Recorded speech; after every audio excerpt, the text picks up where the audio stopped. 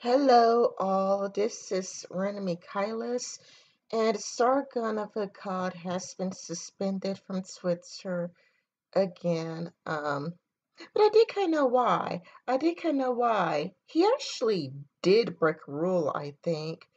He was arguing with the alt-right, and when he was arguing with the alt-right, he denied the Holocaust, he called it a Holocaust, and he called the Jews kikes. And Sargon called the Jews kikes like twice, I think, like two times. And you can't use racial slurs on Twitter. You definitely can't use racial slurs on Twitter because Tim Blake, the feminist guy, Tim Blake, he got suspended for a whole entire week because he said kike and nigger. You can't use racial slurs on Twitter.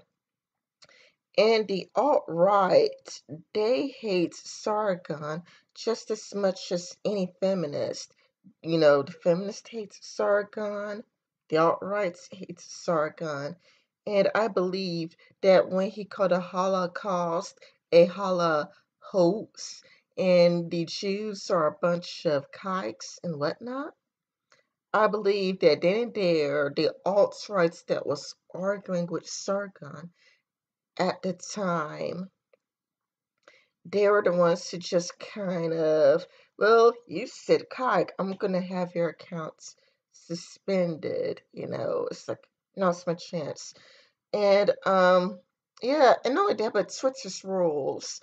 I think Sargon made a video blaming Twitter's rules on a Christiosity. Like you and your feminist friends support the rules and get the rules changed. Didn't he say that? I'm not sure. Um, but Twitter's rules, that has more to do with the EU. Twitter has a business relationship with the EU, and they go by the EU's hate laws, you know. And not only that, but I did find an article on it, and Philip DeFranco covered it. Harmful Opinions also covered it. I do have the article, but yeah, Twitter's rules. Switzerland has a business relationship with the EU, and they go by Germany's hate laws, like hate speech laws. And I think you cannot deny the Holocaust like in Germany. And I don't think you could deny the Holocaust on Twitter. Like if the Twitter rules mirrors Germany's hate hate speech laws, then you cannot deny the Holocaust on Twitter either.